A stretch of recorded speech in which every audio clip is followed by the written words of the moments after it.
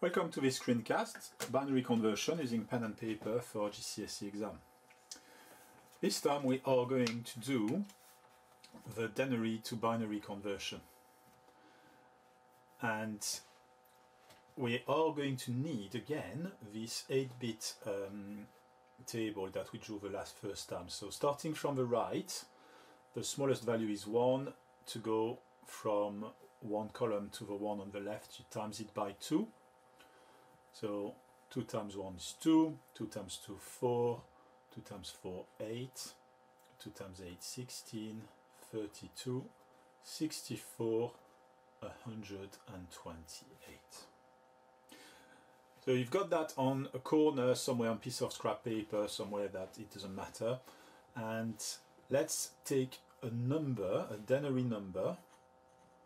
So a number like we are used to in base 10, let's say 200. Now, what is this as a binary number? What I'm going to do, I'm going to check if in 200 can I fit 128.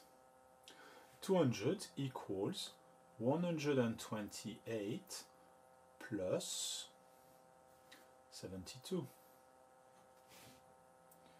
Because I've got this 128 value here to make up 200, I'm going to set this column, the column for the 128, I set it to 1. And I repeat the process with my remainder. So 72, can we fit 64 inside 72? Yes. 72 is 64 plus 8. So for my 64, I put a 1 in this binary column. The remainder, 8, can I fit 32 in 8? No, so I set this to 0. Can I fit 16 in 8? No, so I set this one to 0.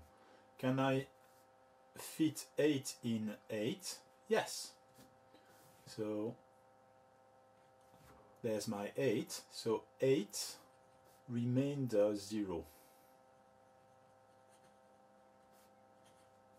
So I've got nothing left. I can set all those remaining bits to 0. So 200 as a Denary number is 1 1 0 0 1 0 0 0 in binary.